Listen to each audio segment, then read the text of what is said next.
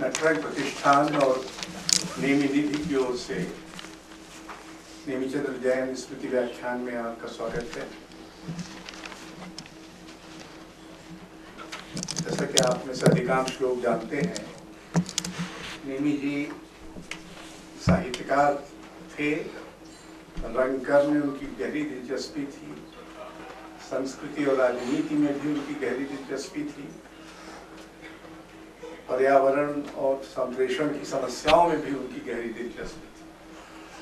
तो हमने जब उनकी स्मृति में एक व्याख्यान माला शुरू करने का निश्चय किया, तो हम ये प्रयत्न करते हैं कि इन सभी क्षेत्रों के विशेषज्ञों को यहाँ आमंत्रित किया जाए जिनमें नेमी जी की गहरी दिलचस्पी थी। ये अगले वक्तों के हैं ये लोग जिनकी दिलचस्पियाँ बहुत सारी चीज़ों में होती थी। आजकल विशेषीकरण का ज़माना है, तो इतना विशेषीकरण है कि जिसकी कविता में दिलचस्पी है, जैसे मेरी, तो उपन्यास में नहीं है, या जिसकी किसी एक विधा में है तो दूसरी विधा में नहीं है।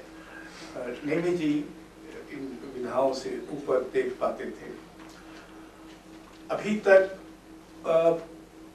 उन्होंने एक नटरंग प्रतिष्ठान स्थापित किया, जो उनके पास बरसों से जमा रंग सामग्री थी, जो बहुत ही दुर्लभ सामग्री थी। उसको उन्होंने एक ट्रस्ट और एक रिसोर्स सेंटर बना दिया, और उनके चले जाने के बाद उसे हम कायम रखे हुए हैं उसके पास। बल्कि इस तरह के रंग कर्म को एकत्र करने और उसका सर्वेक्षण करने वाले केंद्र बहुत कम हैं। एक प्रतिभा जी जो यहाँ हैं, कृपापूर्वक प्रतिभा अग्रवाल ने कलकत्ते में बनाया है और एक दिल्ली में। हम अभी तक जिन लोगों ने ये व्याख्यान दिए हैं उनमें डॉक्टर मुकुंद लाठ, डॉक्टर कृष्ण कुमार, महेश एलकुंचवार, माया राव, कुमार शाहनी, प्रभाष जोशी, गोविंद देशपांडे, दीपंकर गुप्ता, केदारनाथ सिंह, अनुपम मिश्र, माधव गाडगिल और रुस्तम भरूचा। तो इससे ही आपको अंदाजा हो जाएगा कि कितने विभिन्न क्षेत्रों से हम लोगों को बुलाते रहे।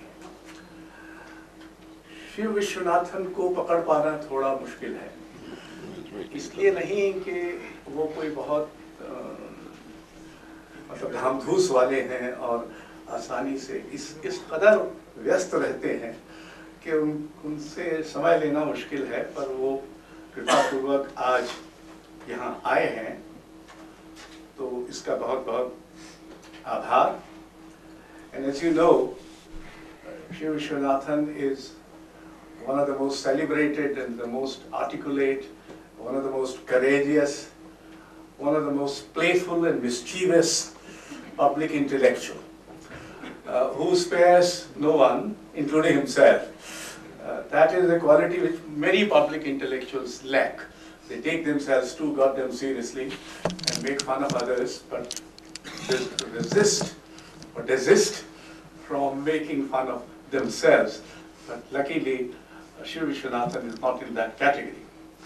I need not give you the details except that after having been in many institutions, including Delhi School of Economics and the Dhirubhai Ambani Institute of Information and Communication Technology, and having been a senior fellow at the Center of Study of Developing Societies, he and a visiting professor of universities in Holland and United States and UK, etc. He is now a professor at the Jindal School of Government and public policy. He has been also a kind of a historian of Indian science. He has taken deep interest in the growth of science and the relationship between science and society. He has written on cognitive justice, urban studies, sociology of corruption and ethics, sociology and philosophy of science, history of technology, traditional knowledge, globalization, etc. And the book which has recently attracted a lot of attention is called Theatres of Democracy Between the Epic and the Everyday. It is he who can connect the epic with the everyday. So here you are, Shiv Vishwanathan.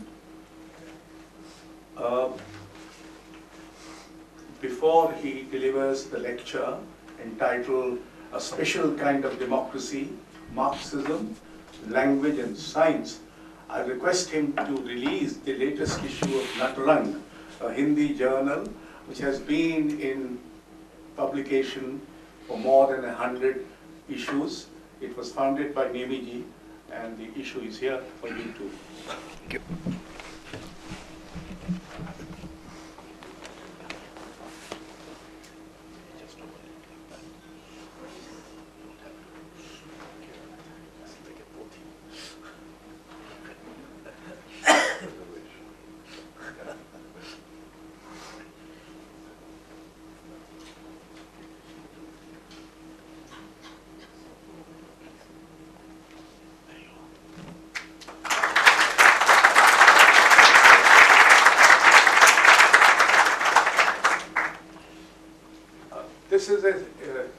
This is of course a special issue featuring Satyadev Dubey, one of the theatre directors, one of the best that we ever had in Hindi and in Marathi.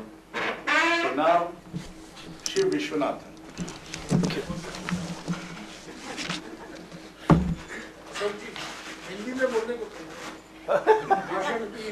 I know. Your party position is at stake, few other things.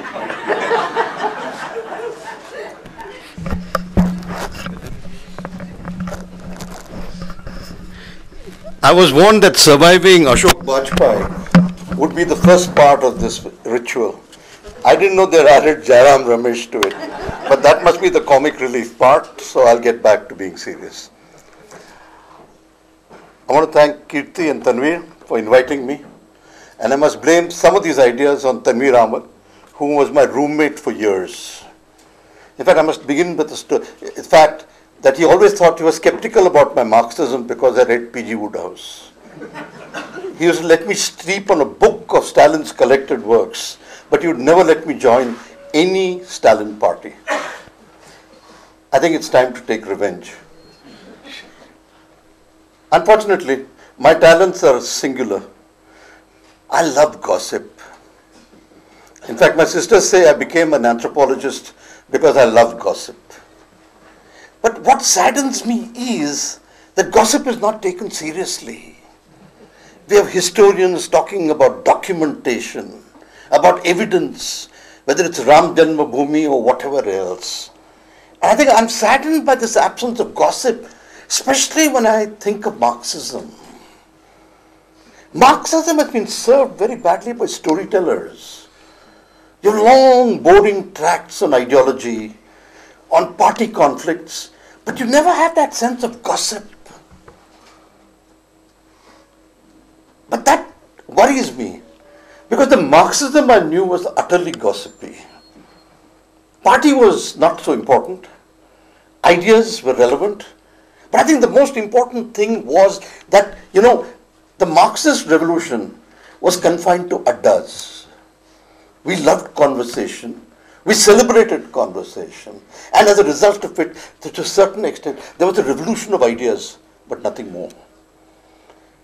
But I was fascinated with these Marxists. Of course, they treated me with contempt, because my reading never went beyond P.G. Wodehouse and other things. But I was fascinated with them. Not the important party people, but ordinary people who loved Marxism and were fascinated by it. I remember some of my undergraduate teachers who'd give you a kind of 45-minute lecture on the revolution. It was so intense, after a while you didn't know whether they were planning revolution, staging a play, or giving you a lecture on social science.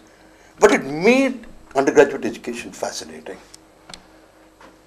And I think the beauty of Marxism was not revolution, but the drama, the commitment, the engagement they brought to ordinary life.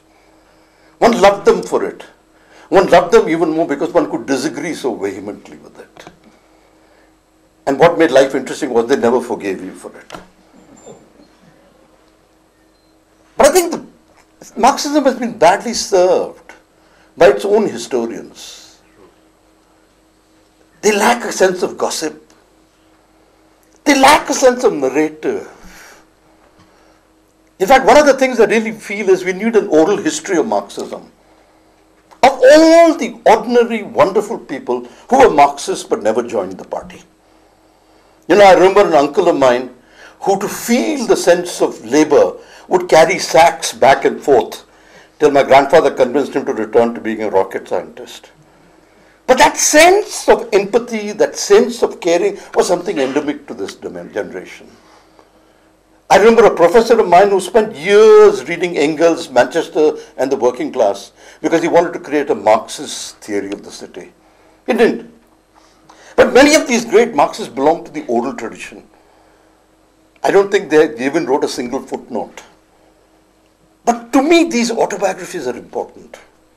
In fact, these autobiographies are more important than the collective histories of the party. I mean, who cares a shit for Dange? But these people who had an aesthetic of Marxism were to me fascinating. And one of the things I've been doing over the years is collecting stories of Marxists.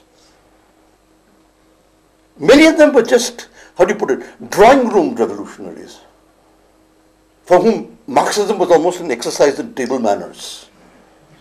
But there was a beauty to it, and that an aesthetic. And to me, what was really beautiful about many of these people was Marxists had a sense of drama. In fact, I remember as a kid, I thought addas were invented so that you could quote Shakespeare and Marx to each other. I mean, the two great quotable quotes of my time were Marx and Shakespeare. And if you mix them up a bit, no one bothered. But there was a beauty to it. And in fact, I would always think that learning was a collection of quotable quotes. So if you had someone imperiously quote something at you, you retreated because you knew there was a certain gravitas to it. I think that's what made Marxism both serious and funny. It had, what to use, coin a word, a seriosity which I loved. And I want to talk about this. Because in a deep and fundamental way, we miss this today. In fact, my objection to the BJP and the RSS is it's so boring. The mediocrity of the party stuns me. You don't even get good gossip on it. Even Jairam can't do it. And that, to me, that is the interesting thing.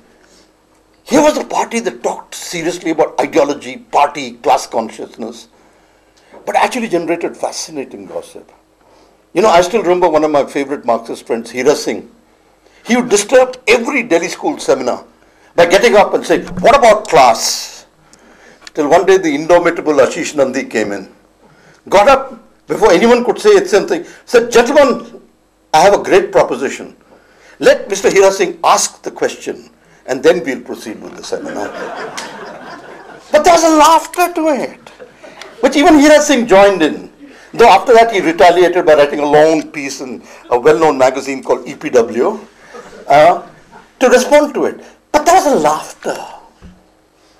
There was a commitment. There was an idealism. There was a naivete, which I think needs an exercise in storytelling. When radicalism can be all this, it's worth it.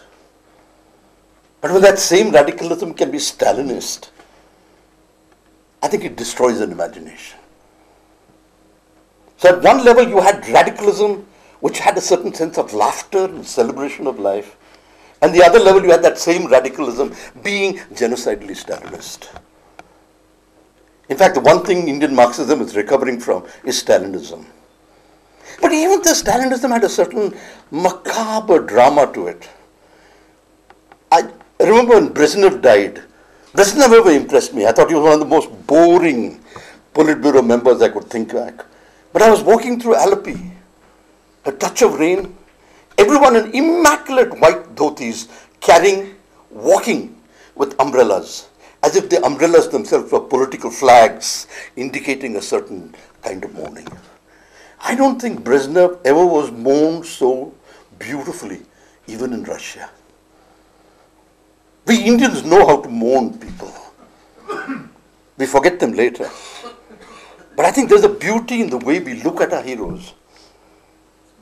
In fact, I remember during the Bhopal gas tragedy, a lot of tribals came to have it. And one of them had a beautiful shield. I was impressed till I looked closely. Joseph Stalin was a tribal god.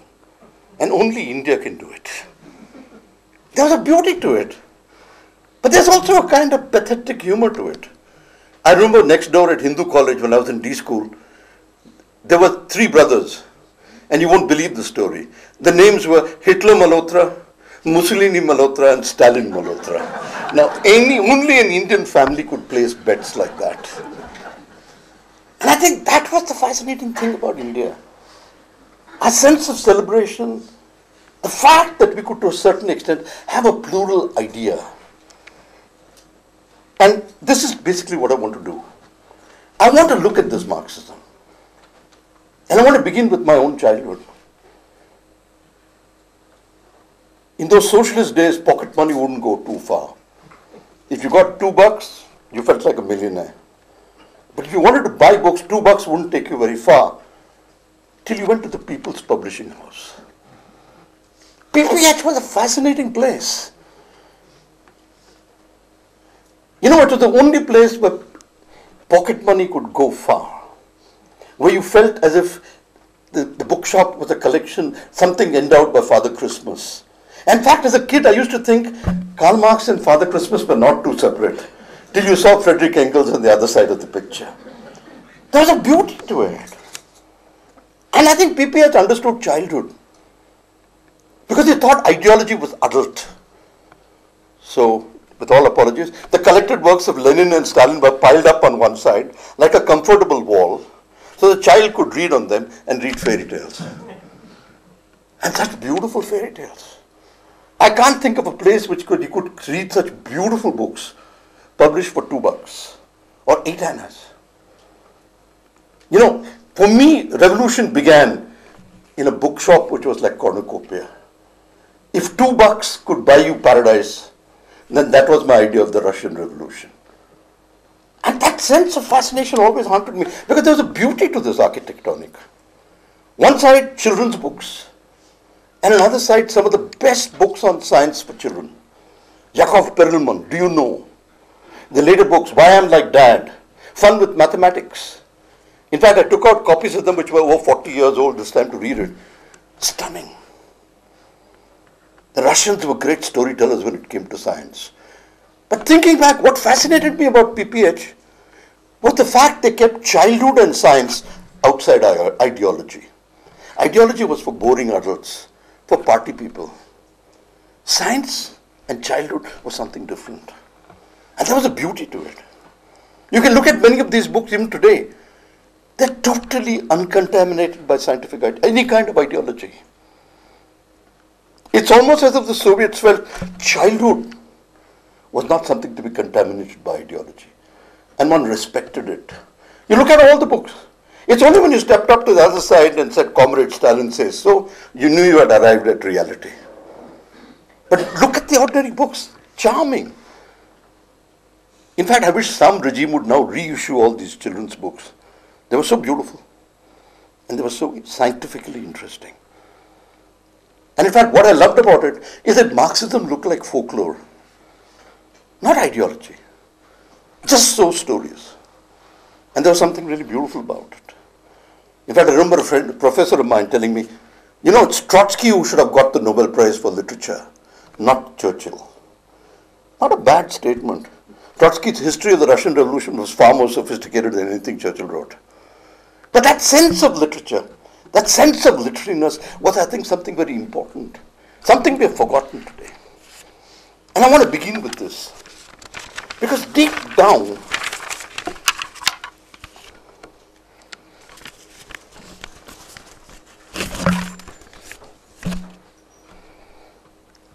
I feel there was something fascinating by the way ordinary people constructed their Marxism. Not party Marxism, but literary Marxism. I can think of so many of my teachers who taught Marx. I mean, Marx was an aesthetics of justice. In fact, what fascinated me was, to me, Karl Marx was the greatest bookworm. And as a bookworm, he created a theory of politics. And when a bookworm creates a theory of politics, it has to have a celebration of literature. And a guy who spends all his time in books and museums can write about the factory, but his unconscious is the book. In fact, Marxism to me is the religion of the book. Sounds heretical, but I think there is something about it where Marxism was a continuous hermeneutic, something to be debated again and again. The Communist Party treated ideology like a textbook, an instruction manual. People who were literary Marxists treated Marxism as a text for constant interpretation. So a text was never closed.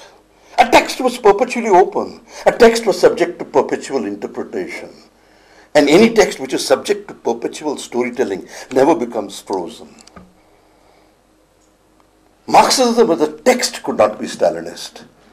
Marxism as a text could be. This is in fact some of the insights of the Kuhnian history of science applied back to Marx. But let me push it further. What fascinated me about Indian Marxism was dissent. In fact, I think Amartya Sen stole the idea of the argumentative Indian from Marxist addas. The beauty of Marx was not radicalism. Radicalism was total, holistic. You wanted to destroy a paradigm. But what was beautiful about Marxism in India was dissent, the pluralism of dissent. Every guy had a different opinion. And the pluralism of dissent is something we didn't consider. We used to think it was illiterate. But if anything makes Marxism fascinating, in fact, it's one of the great dissenting imaginations of the world. Pluralism. And I think the way it haunts Marxism is, in a way, the source of the death of Stalinism. I want to push this further. A man who's so bookish must have a theory of the book. And that theory of the book must haunt democracy. I think, in fact, I got this idea one day by watching Ashok Bajpayee chair. He has a very easy way of chairing. What I call rules for conviviality. After Illich's tools for conviviality.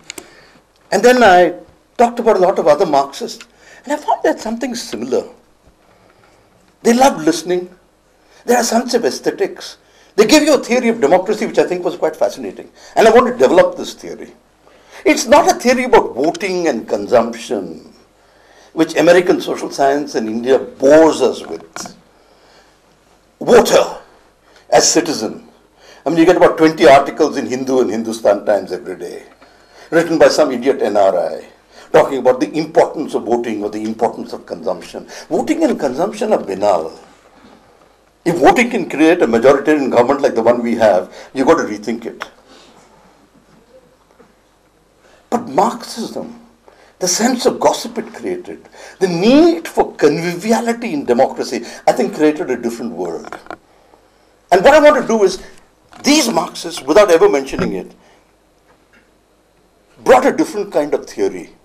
In fact, one of my friends wickedly said, you know what you have to do? Take bit of Shambhu Mitra, bit of U.R. Anantmurti, parts of Mukti Bodh, throw in Apurvanand if he's a bit amenable, and put them together in a room, along with a few others. Ask them to generate a theory of democracy. They won't mention citizenship or voting. But they'll talk about conversation. And what's really beautiful about this conversation is its conviviality. But it does three other things which I think is fascinating. The text is never arid. In fact, I was thinking of, say, someone like Shambhu Mitra and Yuva Ananthamurthy sitting together. And the first thing they'll say is, consumption is boring. What's the use of a revolution that consumes without desire? You know, it's the same critique that Tagore made of Gandhi, that his khadi was not erotic enough. And these literary Marxists would say, democracy was not erotic enough. Because you need the eroticism of the body. You need a sense of desire to sustain democracy. Democracy without desire is boring. As boring as literature without politics without literature. And I think this is one of the first things I would like to emphasize. The fact that the erotic, that sense of fire, that sense of desire has abandoned democracy. Democracy sounds like church going. American social scientists have virtually reduced it to church going. 87% attended politics today. These Marxists had a different sense. A sense of aesthetics, a sense of gossip, a sense of listening, a sense of storytelling, all of which has been abandoned by democracy today. You read an editorial today, it's full of do's and don'ts, prescriptions, it's a catechism. I'm guilty of it too, because that's the only way you get published in journals like Hindu.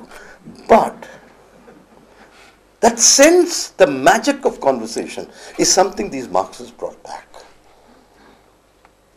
And they did it like around two characters which they theorized about. I think Shambhu Mitra, Yuva Ananthamurthy, as literary people, theorized about politics. And their theory of politics was far more fascinating because it centered around the reader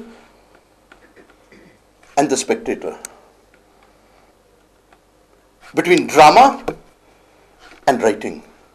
And what's beautiful is the two greatest parts of the literary imagination were not industrial, but based on craft. So Marxist literary imagination is a craft imagination. It has nothing to do with industry. It has little to do with alienation. In fact, it celebrates participation of the word. A book is a festival. And to me, the sanctity of the book is what makes Marxism more important.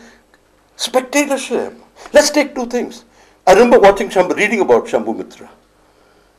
The power of his voice was so memorable. But what he brought back to drama was orality, was memory. That is, to a certain extent, this is a drama which was about type, could summon orality. And the power of orality which they returned to drama was fascinating.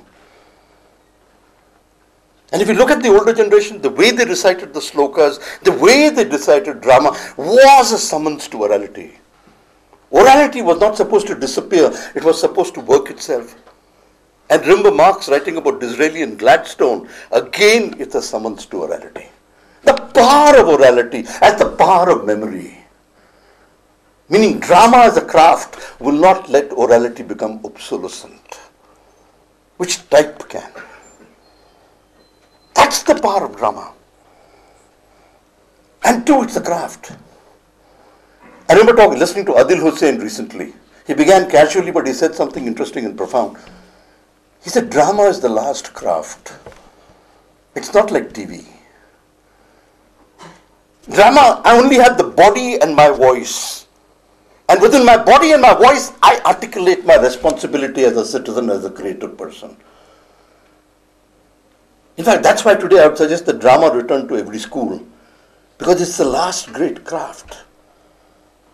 And Marxists sensed it.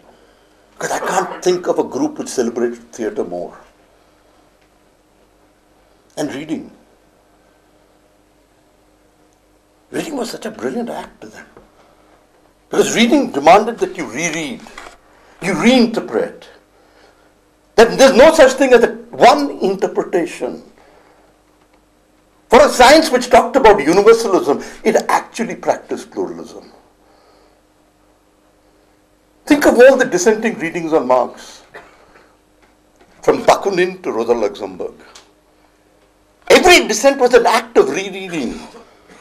That is, what they were saying is, to a certain extent, writing never stops. Because when writing stops, reading takes over. And when reading stops, rereading takes over. So the book is never complete. And it also says something interesting. That for a book, there can be no property. You can have authorship. But the very act of rereading makes sure that there's no one owner of the book. Because to own the book, you have to own the interpretation. And the plurality of interpretations make sure the book remains the commons. I think it's a brilliant idea. And I want to push this further by now formulating what I call the 6 rules of convivial democracy. And this is collected purely from gossip, Marxist gossip. In fact, as one of them put it cynically before, the only time Marxism is boring is when it talks about class. And the only time Marx is classic or has class is when it talks about literature. There's something beautiful of the way Marx talks about democracy and Marxists talk about democracy. So here are the 7 rules. I'm going to call them the rights of democracy after Nimichandra Jain. And look at the way they talked about, because I think in a way it led you to a certain different understanding of democracy around language. It's not economics, it's not political economy that becomes the center of the imagination. It's language. We have a linguistic model of democracy. So you begin with, in fact, I realized it first with PPH. The first right is the right to a book. The second right is the right to a book in several languages. The third right is the right to translation. And the man we are honoring today was a man who was fascinated by translation, who felt Hindi had to be there because it gave you access not only to language, it was a theory of justice. And that's the first law. The right to translation as a right to justice. In fact, I was wondering why Rahul Sankritai and Jain all were speaking about the right to Hindi. It was not just the right to Hindi, it was the right of access to different languages. And access needed translation. Translation, in fact, anchored the theory of democracy and language. Let me push it further. The right to translation demanded a right to hermeneutics. That is, every time you wrote a book, someone had to misread it or read it in a different way. Democracy needed literary criticism. And literary criticism was a model of democracy, not the American idea of participation. Literary criticism presupposed knowledge, it presupposed citizenship, it presupposed involvement, it presupposed an engagement with the other. That's more than democracy ever demanded of the voter. Thirdly, it was dialogic. The Adda was the center of democracy. I can't think of Indian democracy without the Adda, without gossip. In fact, Indira Gandhi during the emergency was right. First thing she did was, she said, break all the centers for Adda. Break the coffee house. Because to me, the coffee house was the center of Marxism. Forget revolution. The best gossip came in the coffee houses. And that was the beauty and celebration of it. It's a celebration of language. It's a celebration of the possibilities of translation. It's a celebration of disagreement. You might like the coffee, but you had to debate about everything else. There's a beauty to it. The third thing is the right to irony and parody. Because a democracy without humor will not work. It needed a sense of laughter. And language provided opportunities for laughter by the very nature of language. The beauty of reading was it was always incomplete. Because the minute you finished an interpretation, someone else would reinterpret it. Reading was incomplete, so was democracy. And the incompleteness of reading and democracy sustained a continuous creativity. And a last thing, when you look at or hear Shambhu Mitra, you hear all these people, you hear the power of orality. So democracy becomes the social contract between 3 mediums: the oral, the textual, and the digital. Memory is sustained, not abandoned. Interpretation is encouraged. So what we have is a new kind of social contract where democracy recreates the debate between the oral, the textual, and the digital. It's a new theory of culture. But I think eventually what Marxism was preoccupied with was the creativity of culture. Yes, it did discuss economics in some pages. But I think even that economics came out to a different kind of consideration.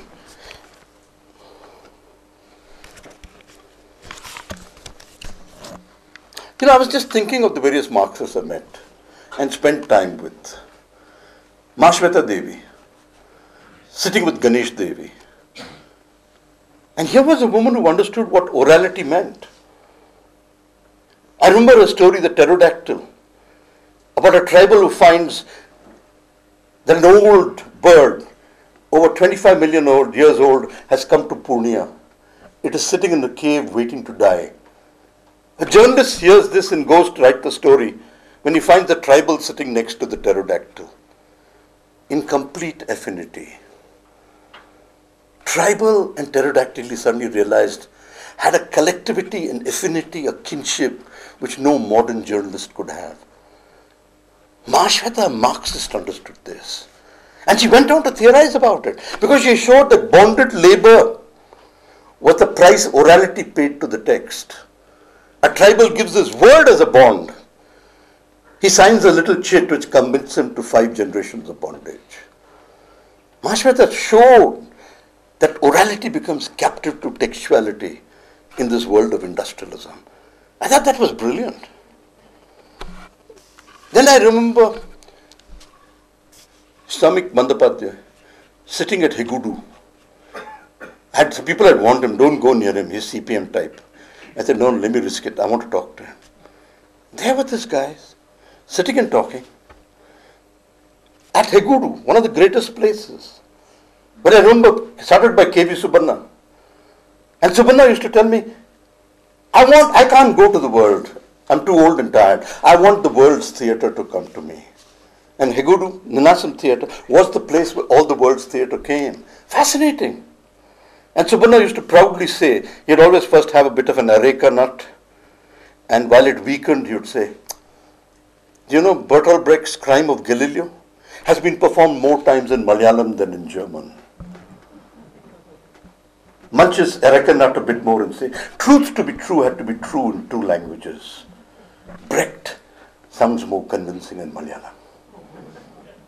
There's a beauty to it, there's a charm. And I remember there was Samik Bandopadhyay sitting and saying, we have to bring, and he had a very didactic way of speaking, especially when he thought people were slightly dull like me. We have to bring Athens to Higudu. But there was a dream. There was a sense that civilization could enter any place, any village. And Shomikta loved it. Every year, regardless of what happened, he would leave Calcutta, come to Higudu, and act as the commentator for this entire thing. He and Yura Anantmurthy. 10 days of stunning theatre. Done in every language in the world and translated. Hosted by a community which cooked tremendous food. In fact, it's that time that I realized economists don't understand rights. They talk about the right to food. And there was Shomikta explaining, a right to food without the right to cooking is incomplete. Because the right to food is only an entitlement.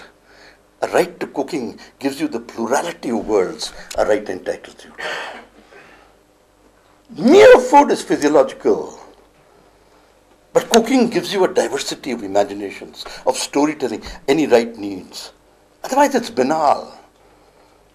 At the most you can push it up to Amartya Sen. But not further. The sense of the commons, that sense of language is missing.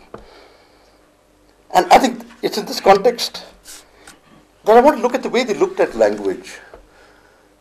I remember Yuval Anantmurthy talking to me about UNESCO. He said the American idea of UNESCO is such a bad idea. There you translate books from the vernacular to English, but never from the vernacular to the vernacular. The conversation is incomplete because it's perpetually aborted. English is the closure of the conversation of the vernacular. And he said, I dream a new vernacular. I dream a new UNESCO.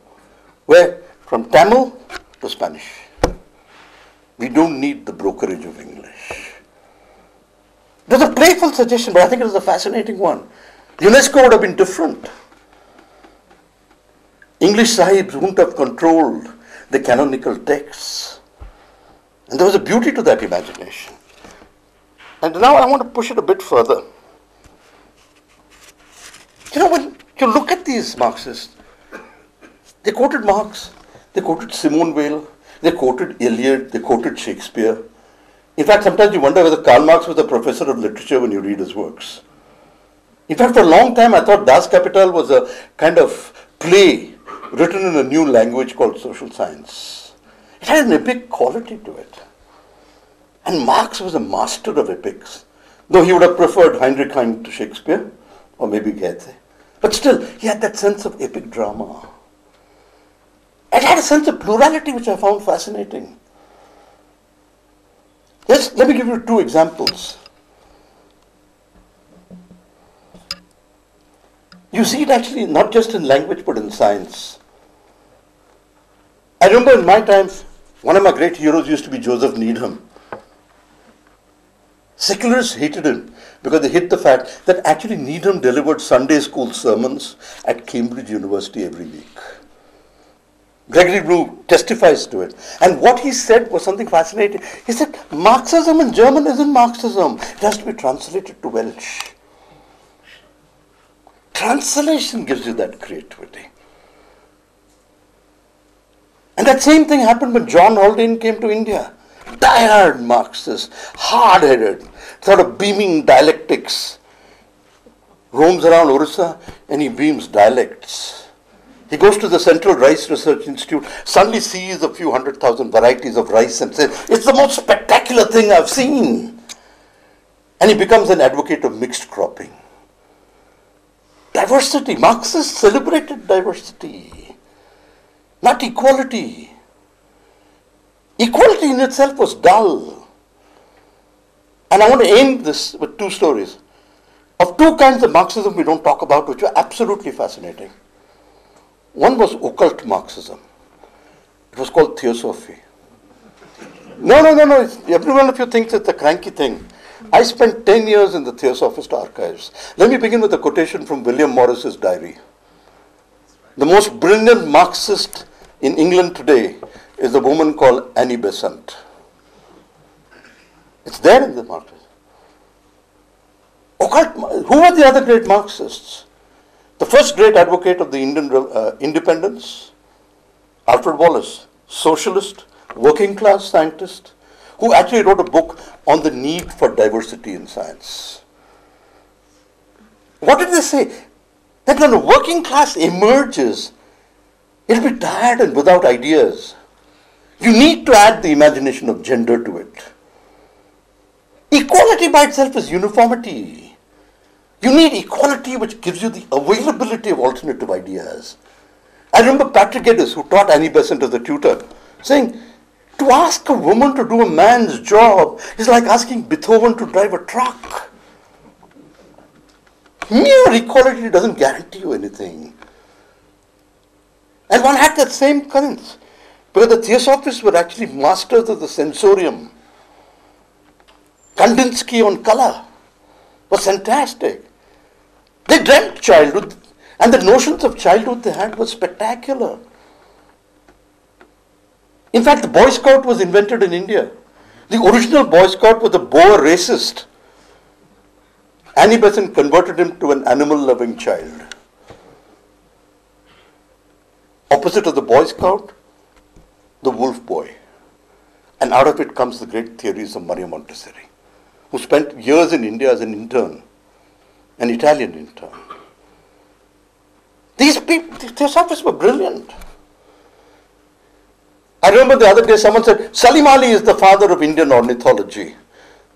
Such illiteracy. It was Alan Octavian Hume who started stray feathers. Salim Ali just picked it up and followed it. Hume was actually wanting to be a Theosophist. Helena Blavatsky finessed him. Theosophy in that sense was a dream of childhood, a dream of color. What's the use of equality when you don't have new imaginations? And I think that was the beauty of Theosophy. And one sees that same passion when you come to something new today. The fishing struggle, which to me was the last great Marxist struggle of our time.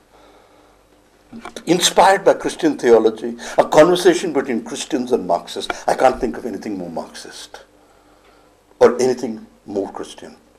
Because both the party and the church were challenged simultaneously. And it was an attempt to understand economics in a new way.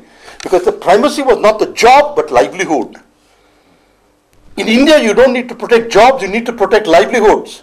That is, the job and the ecology must be sustained. The catamaran can only fight with the trawler when you rethink a new science, when you rethink a new theology. My old teacher, C.V. Sheshadri, in fact, fought the catamaran, fought the trawlers, by building fish aggregation devices which were 3 stories high. So the 25 species of fish could travel inward to confound the trawlers. He dreamt of a different kind of science. And Jesuits like Father Ryan, Tom Kochery, if you can call him one, dreamt of a different kind of Christianity. I can't think of a greater kind of Marxist imagination today than the fishing struggle in Kerala. I want to do all these, but I just want to emphasize one thing. Marxism, rather than being universalist, outside the party was one of the great plural forces. It understood memory, it understood interpretation, it understood storytelling, and it also understood that Stalinism was the end of storytelling. I think we need something like that today. Because the Prime Minister is like a Stalinist. Remove the turban, add a soup strainer mustache, is not very different. Sorry, I'm stealing your lines, but I think what one has to understand here is we need a different kind of culture. We need a plural theory of culture, a culture located in the everydayness of life which can challenge what is happening today. The Marxist imagination outside the party provided it. It dreamt a new culture. It dreamt everything from a new language to new music to a new idea of color.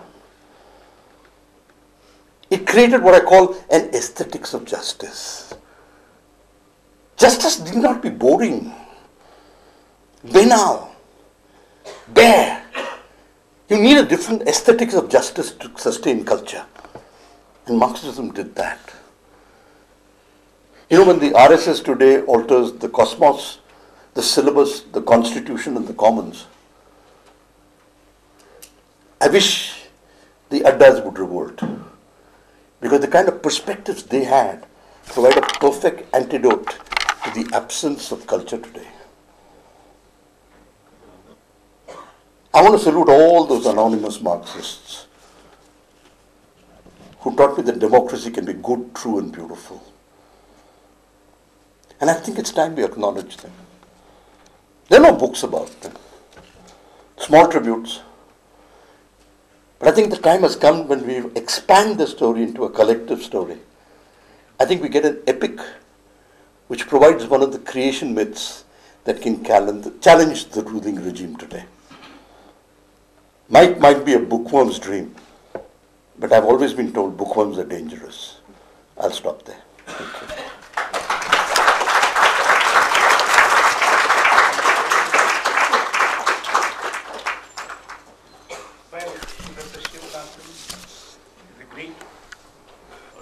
Nathan has agreed to take some questions. So ask sharp, brief, witty questions. Yes? In that order? Sure. We'll bring the mic. Fascinating lecture. But I'm astounded by one statement of yours, which is that the Soviets kept childhood and science out of ideological contamination. PPH. How do you explain Lysenko then? Oh, I think you should read the new work of Lysenko. It's very different. Lysenko was completely ideological. His work was empirical, but the kind of work he did on the extension of seeds was purely empirical. There's nothing to say with it. Then the contrast you have to make is between Lysenko and Vygotsky and Luria. Vygotsky and Luria had fascinating theories of childhood. I don't think Lysenko had a childhood. Sorry, I've been reading a lot on Lysenko and teaching it. I think the two don't come into picture together. In fact, if you look at Lorraine Graham's last interviews on Lysenko, I think the man was hatched a Stalinist. I don't think he had any other notion of socialization theory. He was not a Marxist in that sense. He had a theory of reflexive behavior, and he extended that to seeds. And he felt some of the things were empirical, but was overgeneralized into an ideology. Lysenko had no notion of childhood. I've read it clearly. Vygotsky had. History would have been different if Vygotsky rather than Lysenko came into being. He was the greatest of Soviet psychologists. Just a minute. Wait for the.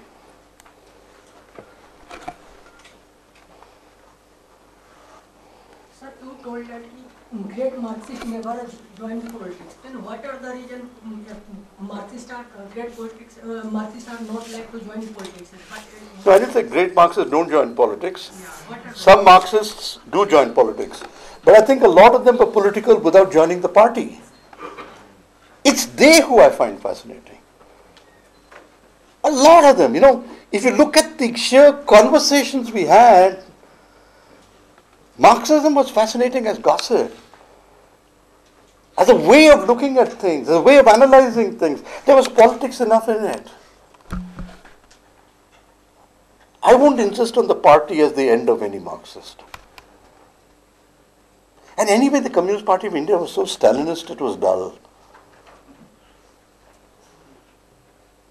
I can't think of a more boring party in the 50s. Sorry. And I think the different kinds of politics. I think many of these were autobiographically political. They fought the patriarchy of the family through their Marxism. They talked about justice in language as a way of making sure the education system was wider. So it was a kind of series of overlapping micropolitics. But they had a tremendous sense of justice. And I found that fascinating. And a tremendous sense of empathy that went with justice. So justice was never abstract. It was a lived justice. And I think to me that's very necessary today. No one gives you abstract lectures on poverty development, except certain economists I know in World Bank. But a literature of suffering is a different kind of narrative. It empathizes. It captures the colors of suffering. There's a power to it, a phenomenology to it, which mere structure cannot understand. Yes. Love your views on Namdev Dasal, Golpita, the Dalit Panthers. How do you read that? I don't. Because let me say that a lot of my understanding, apart from say people like U.R. Ananthamurthy and a few others, is secondary. But I have picked up from commentaries. I mean, I think someone like Apurvanand could hold forth for 3 hours, so I won't allow him to do that. But I'm saying, what they had was a theory of writing and literature. I think it added tremendously to the imagination. When Rahul Sankrityayan says, I want to translate, and he can think in so many languages, I think he's saying the same thing U.R. Ananthamurthy put in a different way. He said an illiterate in India can think in 7 languages. A convent school girl writes in only 1. And I think the tragedy of our democracy is we only think in 1 language. That power of translation, of plurality, if it comes back, I think we have a different way of representing our world.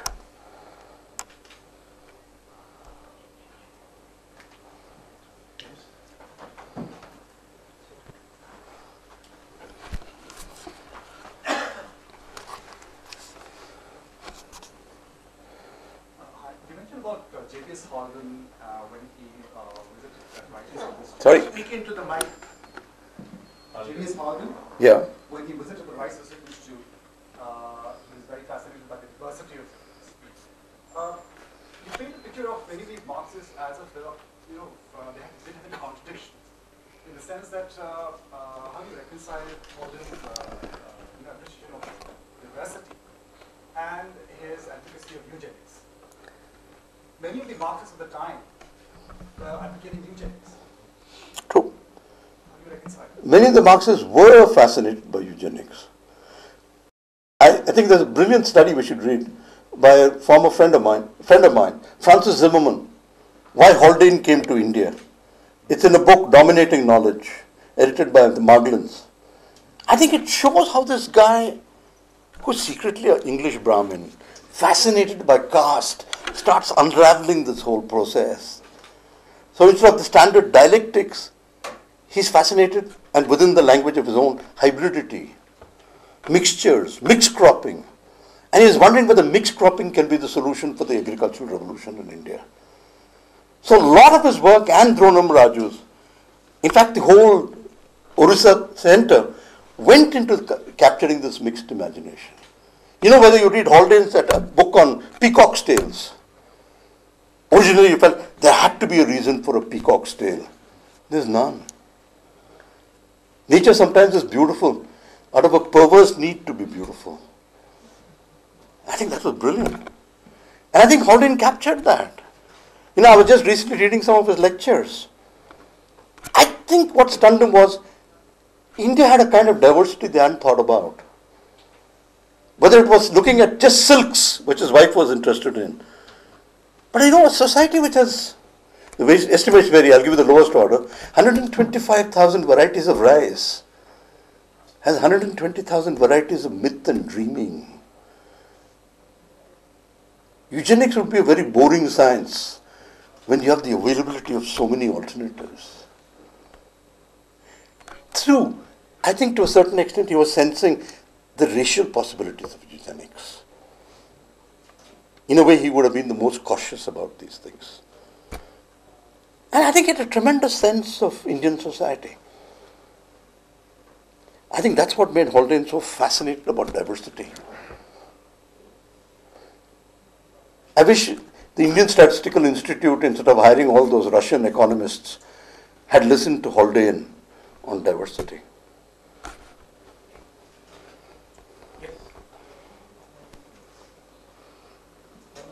So, as I understood some of the ideas you presented today, you're sort of, if I have got it right, contrasting kind of aesthetic Marxism with a more deterministic, reductionist version of Marxism, the scientized, ideologically oriented version of Marxism.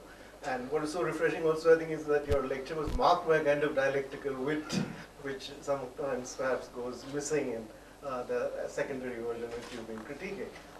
And yet, the irony is that in our own context, the progressive writers do somehow bought too much into that developmentalist, teleological version of Marxism. And somehow that is why they became puritanically oriented.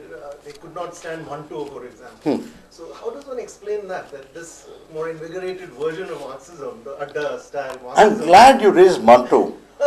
Because apart from being the historian of partition, he was actually the greatest film correspondent we had. Manto on Bombay Talkies is brilliant. And there's a statement he makes there which he says, Bombay Talkies is only possible. It's the only answer to partition because it's the only place where Hindu and Muslim can combine to be creative. Manto died missing Bombay Talkies. If they're progressives like Manto, I have no problem. But actually, progressive over the time as it becomes ideological, sometimes loses its creative power. One has to accept that. IPTA today is not as interesting as the IPTA of yesterday. It sounds like something written by a textbook maniac.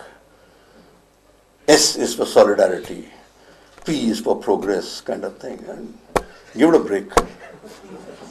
But the original idea was stunning. And I think it's time we look. IPTA could not only be a counter to the CPM of Prakash Karat, it could be a counter to the RSS today. As a theory of culture, the theory of creativity. Yeah? It would even improve the quality of the street plays they do recently.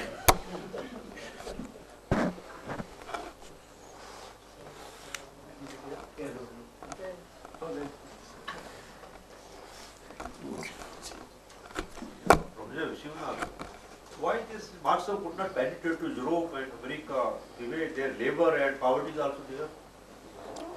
Oh, I think Marxism was quite cosmopolitan. One.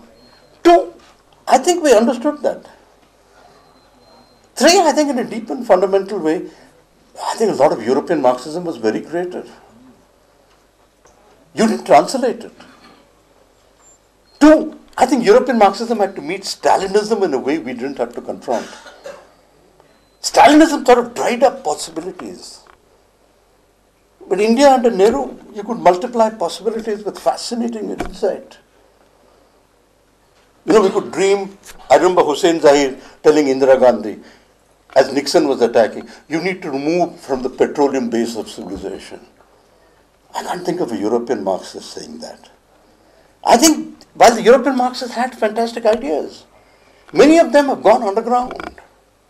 But if you were to go back and look at the Samizdat registers, I think you see a very powerful European imagination on everything from jazz to science.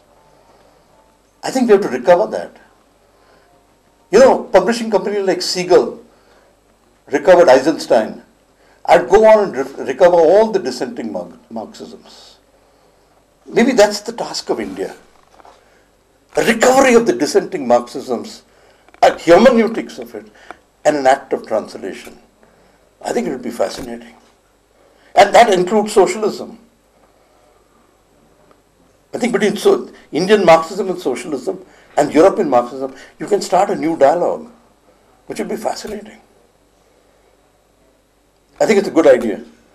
Maybe we should recover PPH to begin this. Yeah.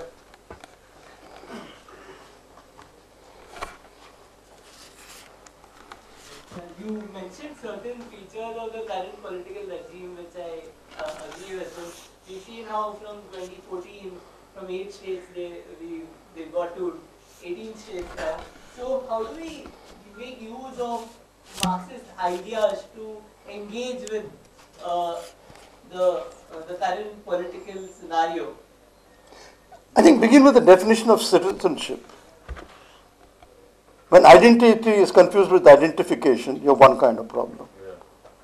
Two, you begin with the whole idea of why should citizenship be defined by the state?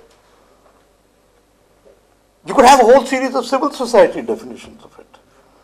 Three, the very fact that you have linguistic plurality means you have plural definitions of citizenship. I don't need the RSS to define my citizenship.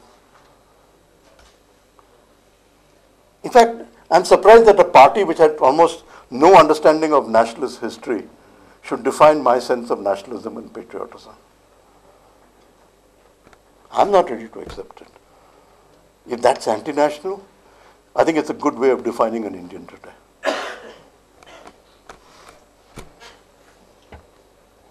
Anybody else? The last question. What? Yours.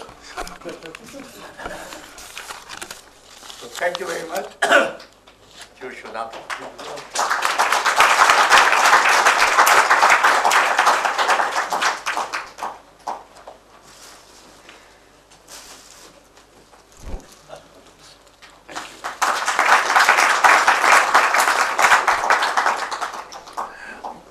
Ladies and gentlemen, thank you very much for coming in such large number to listen to a very provocative lecture.